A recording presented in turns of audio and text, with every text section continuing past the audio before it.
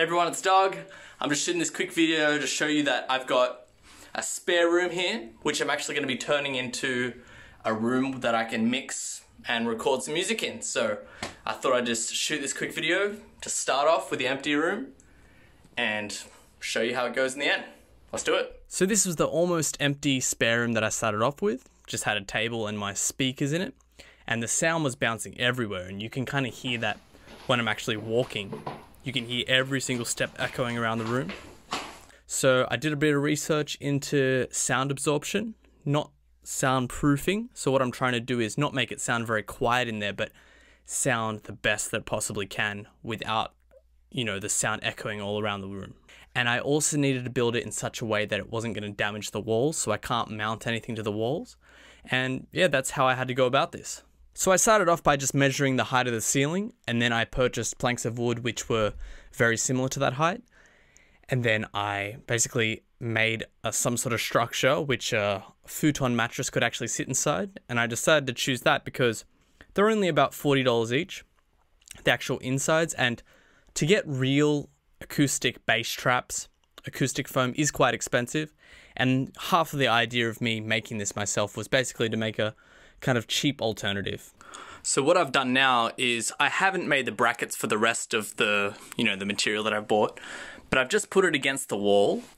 The audio, or my voice, is not echoing around the room, so it is working. So at this point in the process, I actually felt quite relieved because I'd purchased all the materials, I tried putting it against the wall, and actually the acoustics were sitting very nicely. So I tried singing in the room, I tried playing my acoustic guitar, and I started realizing this is really working well. I'm really glad I did this, and I'm feeling confident now that once I finish this up, it's gonna be exactly how I envisioned it. So I've got all of these, right?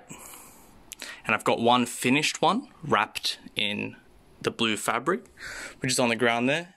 So this was definitely the trickiest part, which was actually measuring the amount of material that I needed and trying to cut almost 3 meters or 10 feet of material at a time in a straight line. So I ended up using this plank of wood on the ground and just used that to keep a straight line while I was cutting with my blade, So I haven't attached them to the walls or anything, but I have finished putting the fabric on all of them and set them all up. So have a look at that. And I haven't really worked out where all of them are going to be placed. But yeah, I think it looks pretty cool, and I'm really glad with the color that I chose, rather than, black or something like that. I think it looks really cool. So this is the finished product. This is my home studio, which I've sound acoustically treated myself. And you can even see that I've put these black diffusing panels, okay, you can see that, where the first reflection point is. So what that means is you can see that the speakers are facing that direction, and where the sound first hits the wall is where I've put the extra diffusing sound foam. And it's the best placement for it. It honestly sounds great. The bass response is sounding awesome. Everything's sounding good. I'm happy with it.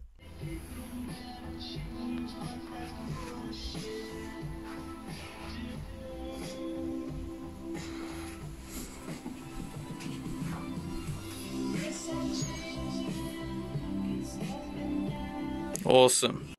Okay, so it took about a week of working on it little by little, but I'm more than happy with it. Turned out really well. And obviously the thing I'm most happy with is that the speakers sound great. They sound the way that I envisioned them to sound. The bass sounds good, everything sounds balanced, and I feel very confident to mix in here. So mission accomplished. Thanks for watching. I hope you enjoyed it. Just letting you know I'm already working on new original music in the studio right now, and it'll be out, if not late this month, early next month. So I can't wait for that. Thank you.